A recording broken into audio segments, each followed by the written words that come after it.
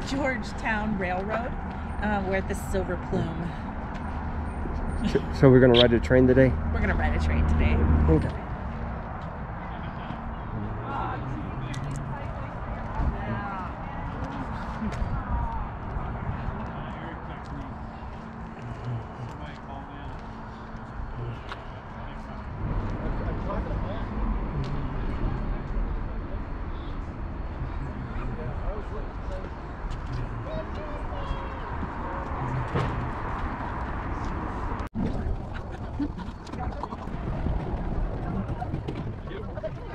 Do we want a roof or a non-roof? What do you want, Betty? Doesn't matter to me. Let's do a non-roof. We'll see what it's like. Well, we could sit in the caboose. The end of the train. That way we can have a little bit of sun. You actually did.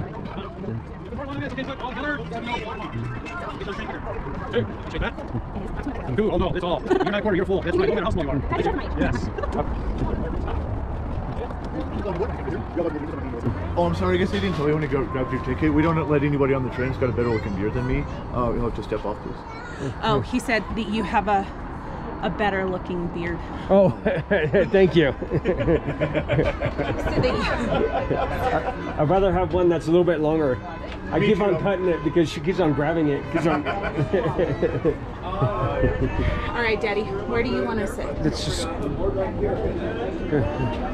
Where? Let's go back.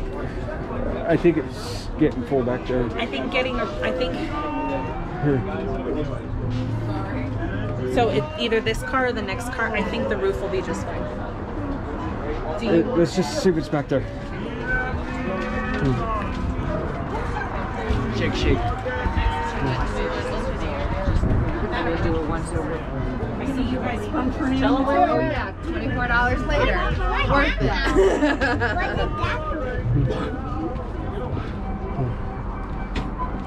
Perfect. You want this one? Yeah, perfect. All right.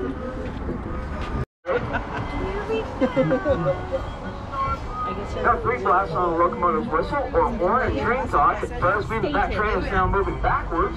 You might be wondering why we're going backwards out of our depot instead of going forwards. Well, the answer to this is quite simple. You see the valley out here in our Silver Plume yards. It's actually so narrow you can't turn the entire train around, let alone any of our locomotives. Something downhill trip at 40 will pull our train going in reverse. When we get down to the bottom of the hill at Devil's Gate Station, we'll run it around to the rest of the train, where we'll pull our train going forwards. Now the railroad folks are riding on today, that's a reconstructed coach. Georgetown, Breckenridge, and Redville Railway, also known as the TBNL for short. The first mountain railroad in this area was the Colorado and Central Railroad, which began construction down in Denver in 1870.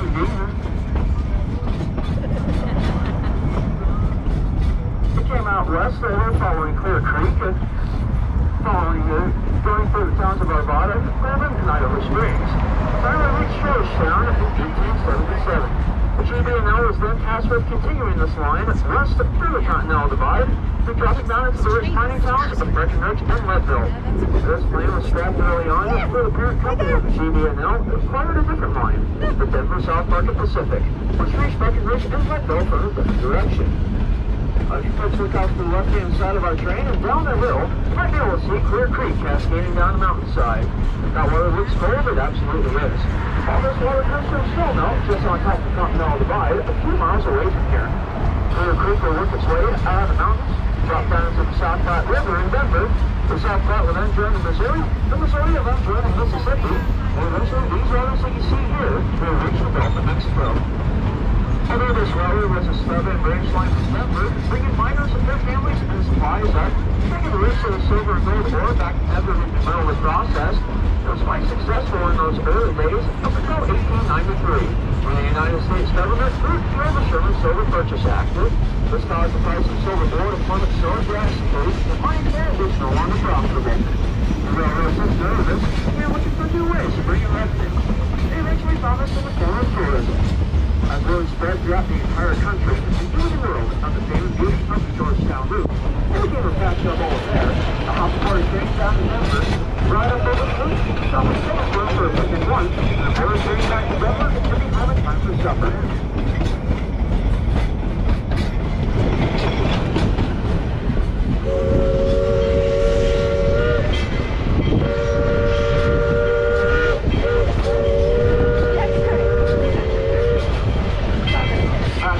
On this railroad became so successful that as many as 7 trains a day departing from Denver Union Station bound for Silversburg.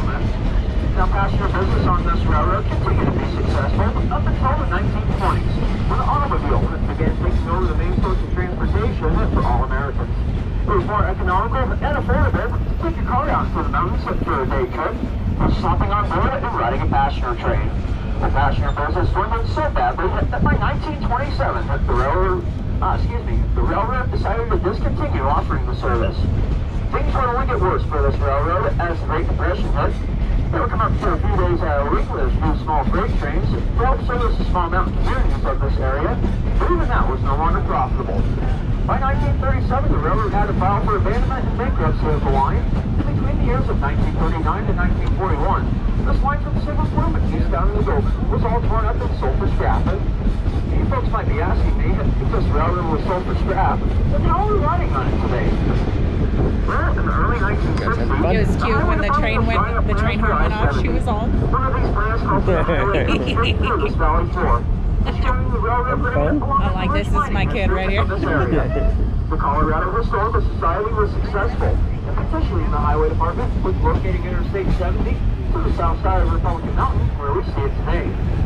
Starting in 1973, we took from the Union Pacific Railroad and the United States Navy Seabees under the code name Silver Spike. We began relaying tracks east out of Silverblue. And in 1975, with help from Lindsay and Rosa Ashby, their narrow gauge equipment from their Central City line, their expertise with narrow gauge railroad operations, the first scheduled passenger train departed out of Silverblue for the first time in many years. And we've been running trains out here every year ever since.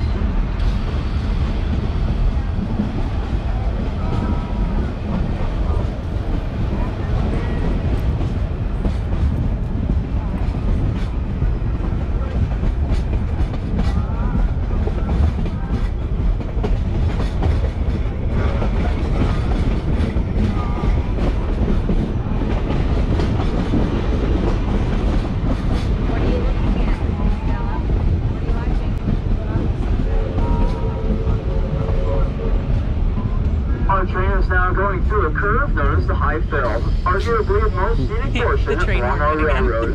Up along the left-hand side of our train, you'll get a great profile shot of the oldest steam locomotive that we have here on the Georgetown Loop, number 30. To the right, as soon as we clear these trees and rocks, you'll get an excellent view of our Devil's Gate High Bridge and a glimpse of Georgetown and the valley beyond. Over here on the left-hand side of our train, you might notice this bowl-shaped area here in the mountainside. This bowl-shaped area is nicknamed the outfield. Miners of this area built themselves a baseball diamond and picnic area. They'll come up here every Sunday, their only day off, play a few games of baseball, and enjoy a picnic lunch with their families. You can say that these miners were the original Colorado Rockies baseball team, but I'm not sure how they were playing today's Colorado Rockies, because I know back in the 1890s, they had been playing in the minor leagues.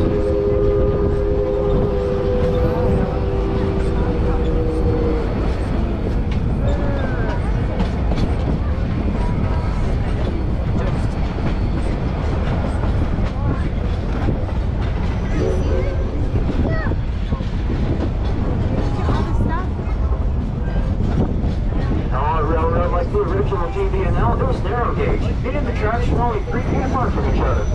Standard gauge lines such as Union Pacific and Amtrak have a gauge of 4 feet 8.5 inches. With narrow gauge lines, that means smaller cars and equipment can be built, which means we can negotiate the tight curves found in mountain shading rules. It also means we can encounter steeper grades, such as the one that our train is going on to right now. Here on the ladder track, we'll be on the 74% grade. Meaning 100 feet of forward travel will drop 4 feet in elevation.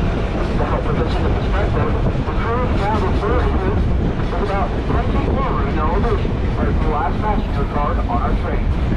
Narrow gauge lines also means the roadbed has to be narrow, as evident by this field of boulders we're passing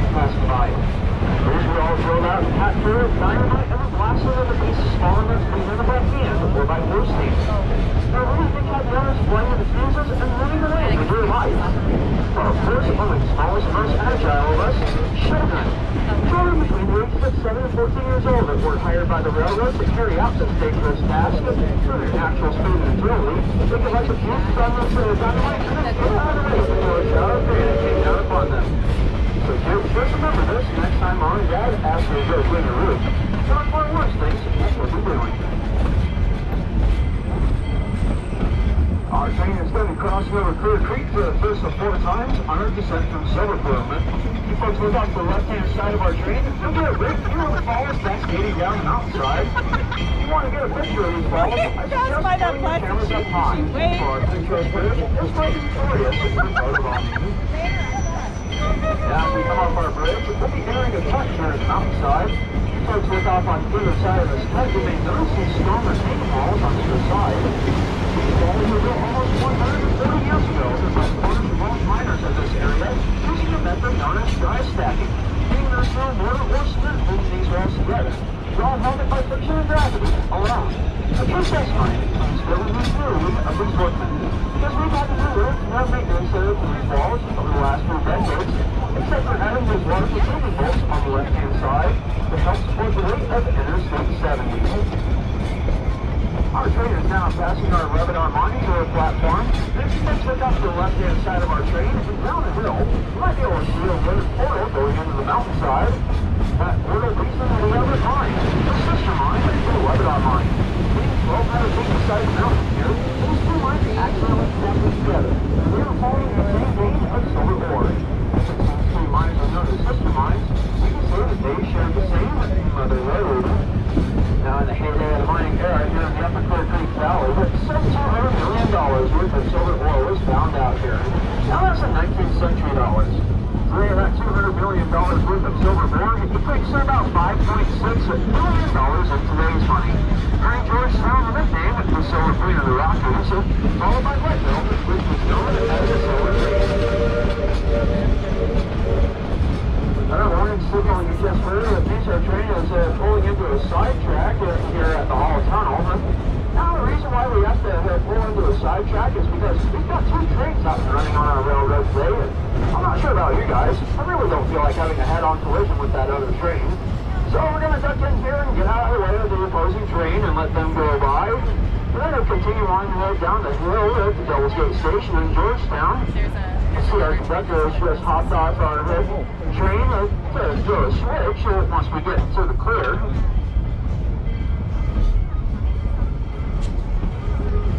Now you guys are going to get a really good picture opportunity because the opposing train is going to be passing our train on the tracks over here on the left-hand side.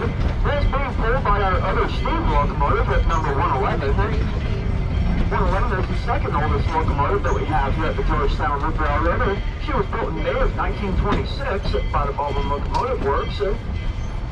Now 111 and this train will be coming by pretty close to our train, and I know that this is very tempting with how close this train is going to be, but I am going to have to ask everybody, please don't reach out across and try to high-five the other passengers and crew members on board the other train. Please trust me when I say this, that hurts quite a bit.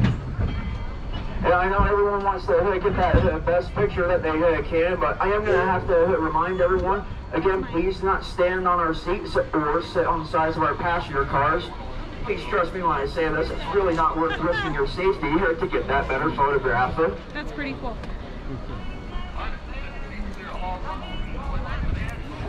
Drone flying up there? See with the green lights? Yeah, there's a drone. Look up there. Alrighty, folks, get your cameras out and ready. I hear 111 coming around the mountain.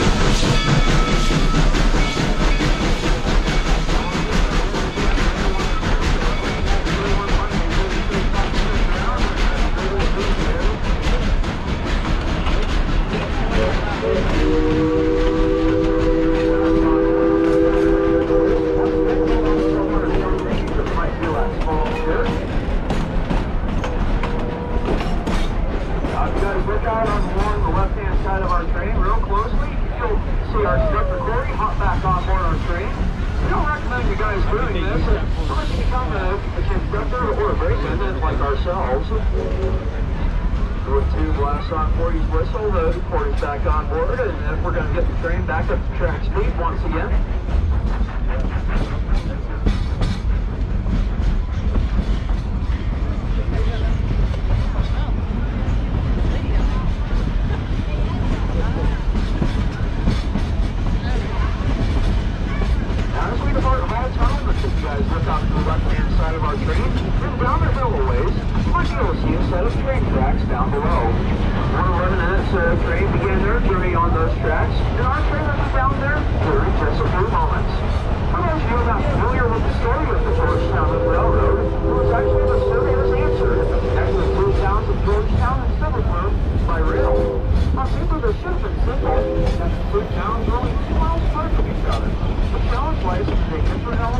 By about 600 feet. If they were laid the track straight through the valley floor, you would have had a grade that exceeded 6%, which is far too steep for a normal railroad operation.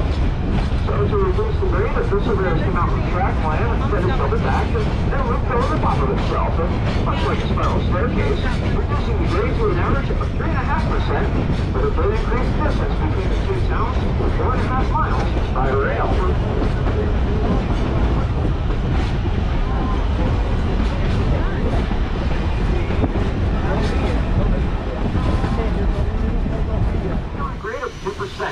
Being the side that we started out on is 6 feet higher in elevation compared to the side where we come off at. It also curves in at 18.5 degrees. Most bridges of this size that were built during the 19th century were built straight and level to help retain structural integrity. As we cross out onto our high bridge, for those of you on board with that fear of heights, don't look down, because we'll be 100 feet above Clear Creek and 75 feet above the lower level of track. But as we cross out onto the bridge, and if you guys want to, look off to the right-hand side of the train, you'll get an amazing view of the town of Georgetown, which has the highest per capita here in the United States of Victoria-era built buildings and homes.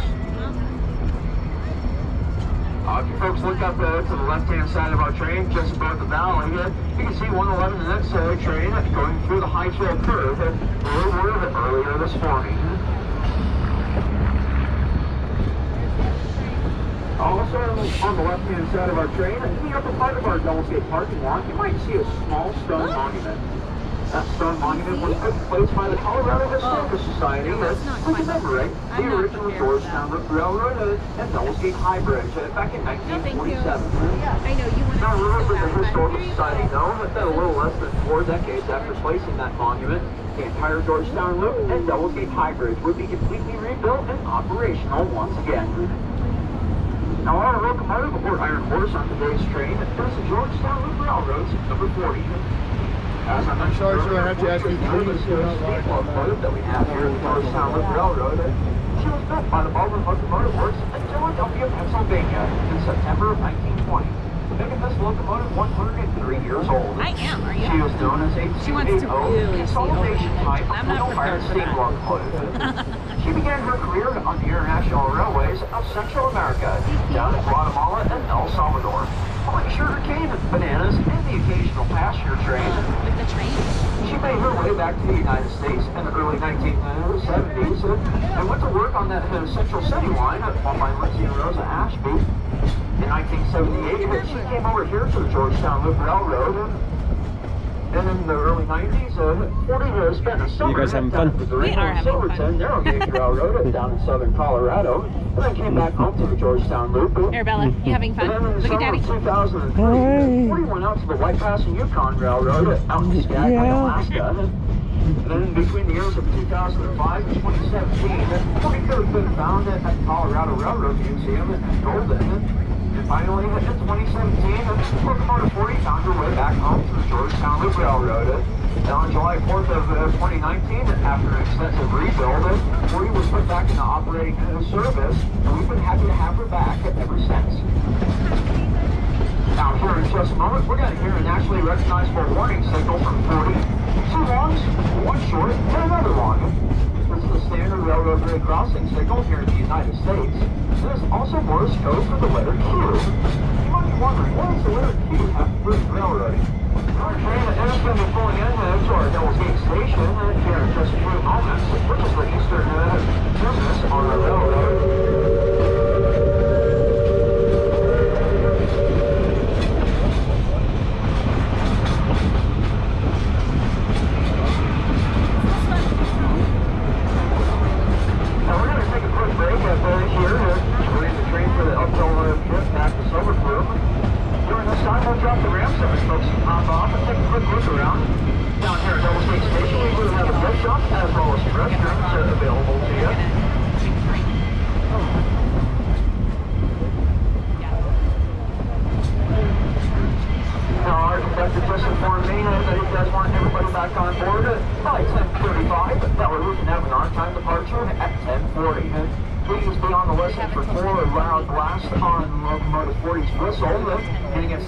To head back on board the train, and also please be on the listen for the verbal all aboard from our conductor.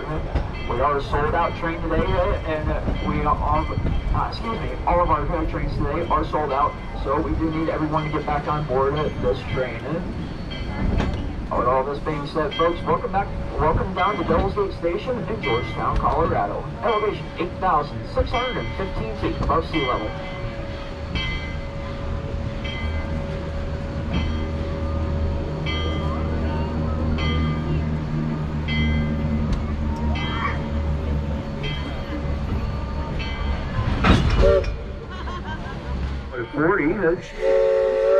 I did.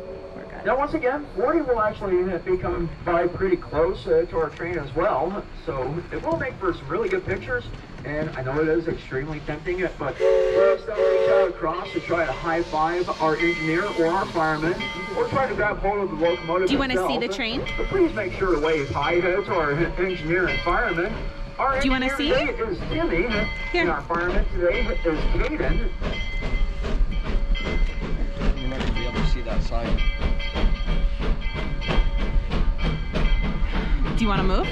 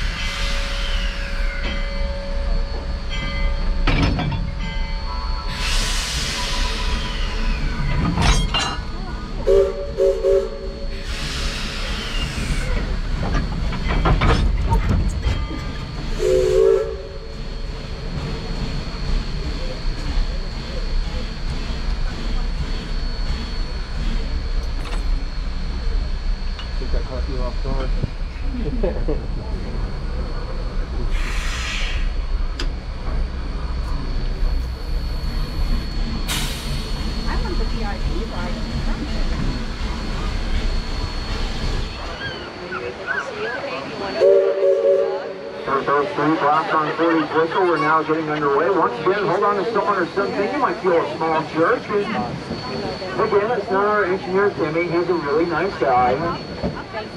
Now, the 3 blasts on a locomotive's whistle the 3 blasts on a locomotive's whistle or horn and train talk, it does give that train a sound moving backwards. First wondering, why are we still going backwards if we're supposed to be going back up the hill to Silver Slope? Well, the answer to this is quite simple. No, we're not getting a running start at the hill. Our 102-year-old swim locomotive has enough point power to take it straight to the street from anywhere on this railroad. The reason why we're back out of our station is so that we can give everybody a full and smooth ride over the Georgetown Railroad. Well, crossing underneath the bridge, we won't tie the knot or complete the loop that this railroad was made for. A loop in railroad terms means when a set of train tracks is crossed over by another set of train tracks. And an example of this is right here with our high bridge. Now, a few more fun facts about our bridge as we cross underneath. Do you see the bridge? Back here, let's look at the original bridge, which was built in the winners of 1883 and 1884 at a cost of $250,000. It was torn up and sold for scrap in 1939 and sold for repairs at $650. Now, this new bridge that you see here was built 100 years later after the original bridge, thanks to a donation of $1 million from the Becker Foundation. Not like the original bridge, which was built out of cast and wrought iron, this new bridge is built out of high-grade steel and concrete. It's actually 5 times stronger than the original bridge, which is a good thing. As the old town report reports, the old bridge went straight from side to side and sag in the middle as trains went over it. When we go over this bridge again, I can guarantee you guys it does not sway as much. I'm just kidding, guys.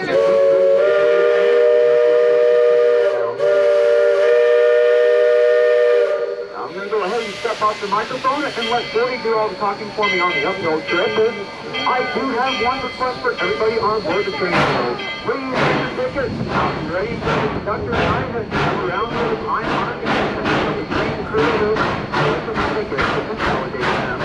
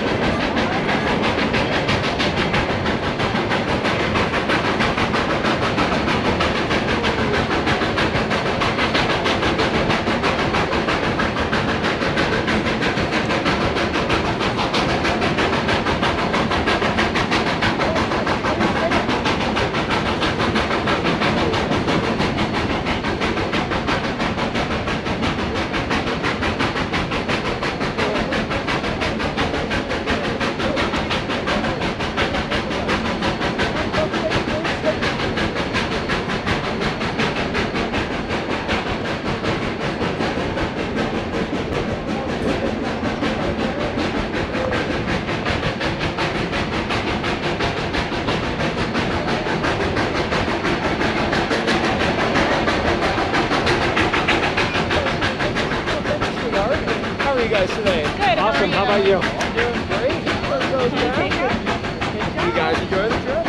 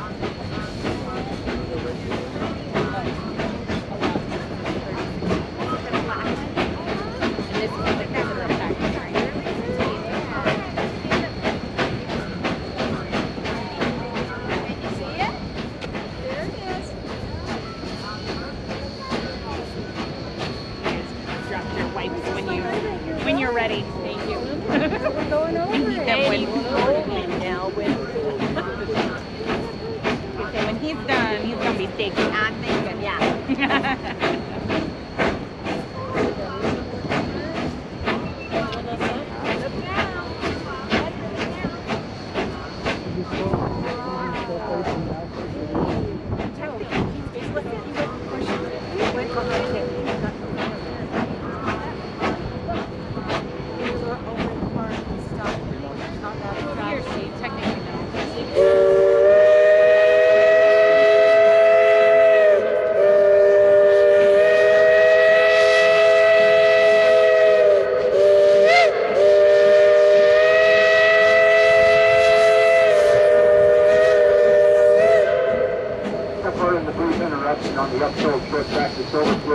I do have to apologize to anybody on board the train that does not have a ticket. You see, we're going slow over our high bridge, and that's because for those of you on board without a ticket, we're going to have to ask you to step off the train at this time. Oh, no! Once again, just as a quick little safety reminder, especially while we're up here on our high bridge, please not walk between the train cars or stand outside on the end platforms. Thank you.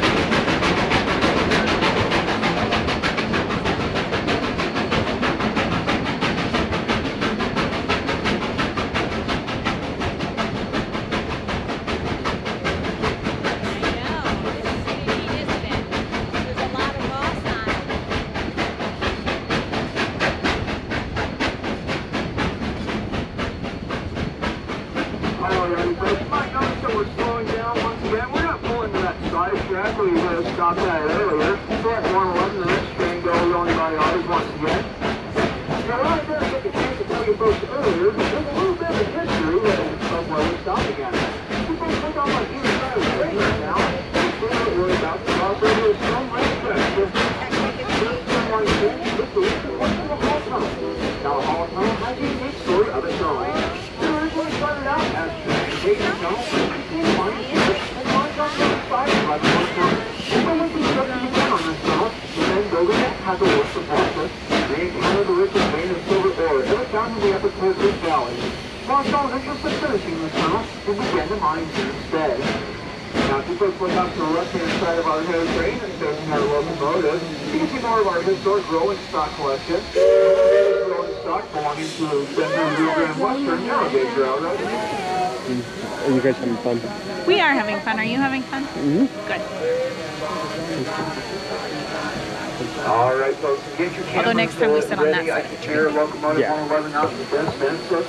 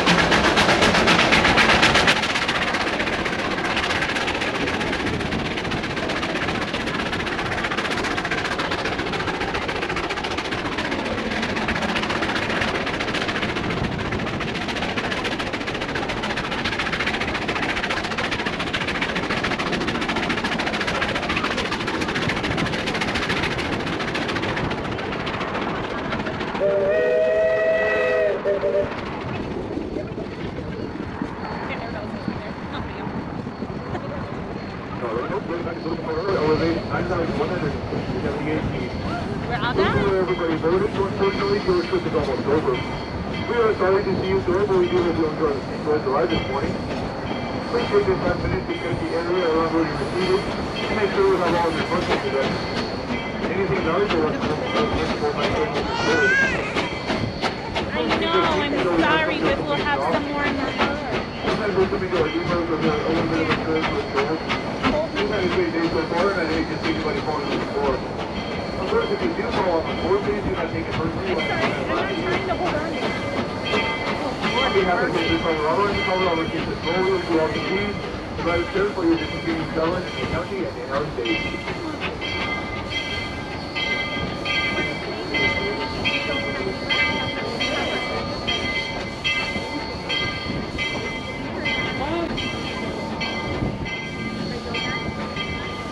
A couple people don't get their stuff and ashes in their face. I didn't mind. I think we're going to be washing coal ashes out of our hair for a while. Yeah.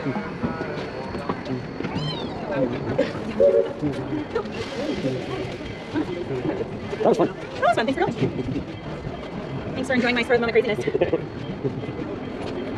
Maybe we don't plan life. Life plans us.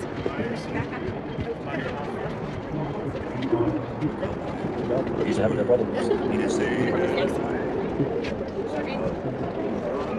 Does it make a full cylinder? Yeah, absolutely.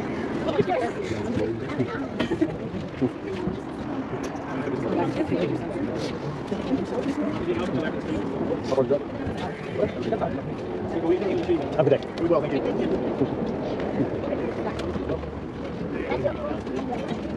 Well, it's warmed up now.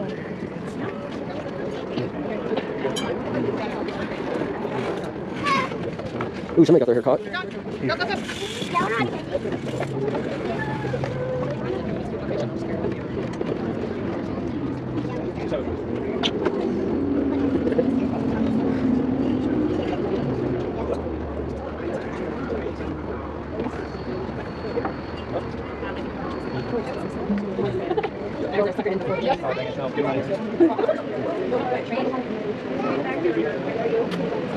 That's a nice gift shop in Trevor. Okay,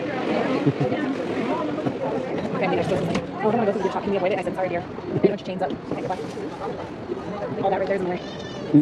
Yeah, it's going to drop me. Hold on. What?